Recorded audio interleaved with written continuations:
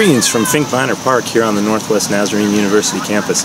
I'm Mike Stetson, Sports Information Director. I want to thank you for joining us for another edition of the Crusader Coach's Corner Show. I'm out here at the park as it'll be a big week here at the Fink Minor Field, where the women's soccer team will be taking on Montana State Billings on Thursday in a crucial GNAC matchup. 4 o'clock is kickoff, so come on out here and support the Crusaders. Then on Saturday, Simon Fraser is in town in another big game. 1 o'clock kickoff time as the Crusaders look to gain ground in the GNAC playoff race. And then across campus at the Johnson Sports Center, for the second time this season, the Crusader women's volleyball team will be in action. They host number 8 ranked Alaska Anchorage Thursday night at 7 o'clock, a unique doubleheader for the Crusaders as women's soccer plays at 4 and the women's volleyball team at 7. Come out and support the Crusaders as they take on some of the best in the GNAC looking to make a push for the playoffs.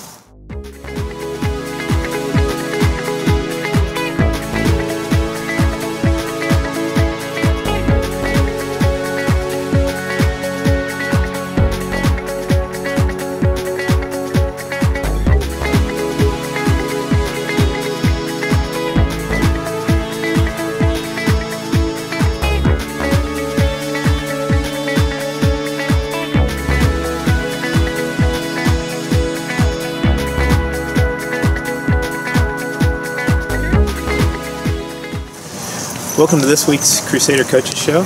Today we're joined by head women's soccer coach Mary Trigg once again, and we're back out here where you guys finally get a nice home stand out at Fink Minor Park. Want to remind fans, ladies will be in action Thursday, Saturday, and then again next Saturday on their home field where they are 2-1-1 this season, playing really well at home, so come out and visit the ladies and cheer them on to victory. Start off with how excited are you? 3-game homestand and a chance to make a big move in the GNAC. We're ready for it. We've been, long road trip this last weekend, so being able to be home is good. We play great at home and we have good fans, so our girls are excited to be in their own beds and getting ready for this weekend. Montana State Billings coming in the first game, a team that you played pretty well up there, 1-goal game until the late moments. How excited are you, since that's a team you're chasing for playoff spot, to get them here? Yeah, we're making it clear to our girls that this weekend is a push weekend for us. We've said it before, but every team in our conference is a fight, and at the same time we can play with every team in our conference. We can compete and beat any team in our conference, but any team in our conference can beat us too. So it's a push weekend where we've really got to be focused and be consistent. That's one of our biggest problems, is we'll have great games and then not so good at games. So we've got to be consistent this weekend and realize what we're playing for. You mentioned any team can beat any team.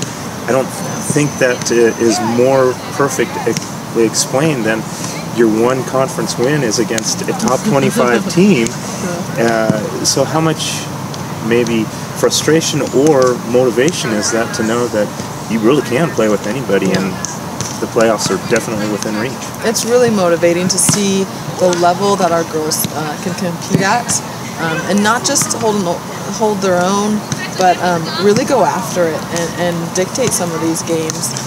Some things haven't gone our ways, and we've got to be able to put enough goals in the back of the net to not let outside factors come into play. And so our girls are hungry and motivated because they know we've been right there playing really well in every game, and now can we put a complete game together where we're not relying on anybody else but us finishing everything that we got. Talk a little bit about this past week. I'm not the most successful road trip, but what happened, especially in the second half, that turned the games? Well, giving up PKs doesn't help. So we had 2 PK calls against us this weekend, and that's a hard mental game when you're, both games were tied when we got PK calls, and it's something we've been watching film and figure out if it's something we need to correct or something we need to just be stronger than mentally and keep pushing. So it was frustrating. It was a hard weekend. Those are 2 hard teams. It's always a hard weekend. We just bust into Central and then to SPU. But we're always learning. That's the great thing about this group, is we're watching film together and we're figuring out what our next plan is and how we're getting better from any mistakes. What can fans expect when they come out this week to see you guys play? Lots of offense, stingy defense. I think the big thing that I've noticed is the team has been very patient, taking advantage of their opportunities, and playing very disciplined. Yeah, I hope you see all those things this weekend. We're really focused on, like I said before, a complete game. You know, we need to finish the chances we get. We've been getting a lot of chances, and we need to be finishing more of them. And then just the discipline from the back all the way to the front. Our girls know what we're playing for, and we know what we're capable of, and there's no better weekend than a home weekend to set it up and finish our goals. How important is it to do well this week? I mean, we've talked in the last couple seasons that you always are in that playoff hunt about this time of the year. How important are these 3 games that we've got coming up? Yeah, I try to get our girls to focus on, all that matters right now is Thursday's game. As coaches, of course, we're planning and thinking about every single game on our schedule, but for our girls, just really realizing that, like you said earlier, Billings is a team that is always in the top and always competes, and that's our focus right now is on Thursday. If we can chip away 1 game at a time, then we'll have a good chance at the end of the year. Appreciate you joining us today, Coach. Remember, fans, come out Thursday, 4 o'clock against Montana State Billings. Chance to move into the top 4 in the conference and make the playoffs. So come out and root on your Crusaders.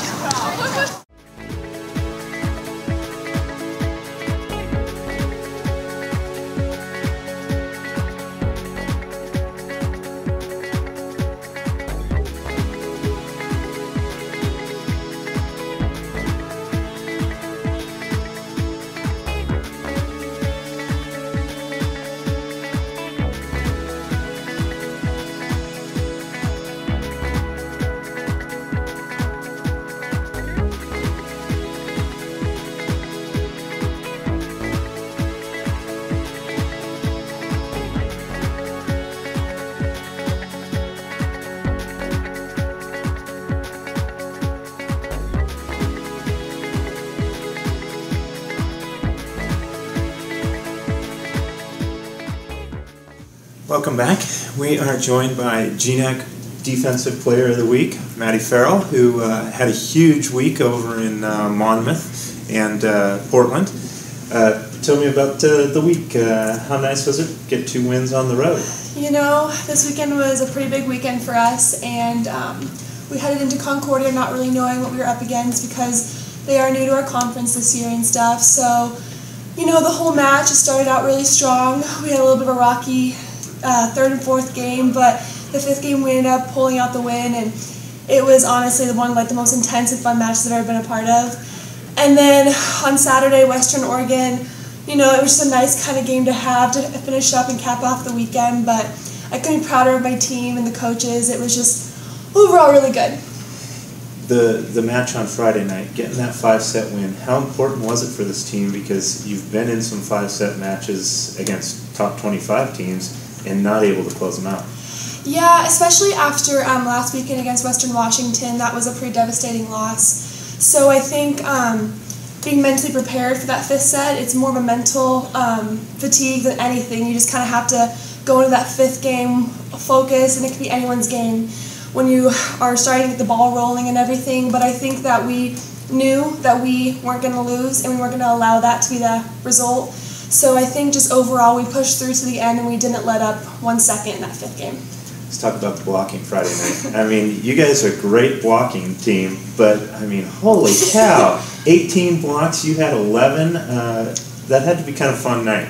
It was. It's definitely, I gotta give it to our practice schedule from the week before. We've been in the gym 2 hours every day, and it's been a lot of defensive, structured around that. So for blocking, it's definitely something that you kind of have to find a rhythm with, and we are such a dynamic team when it comes to that. So I think that we just got the blocks we needed to get them, and it tremendously helped us get that win.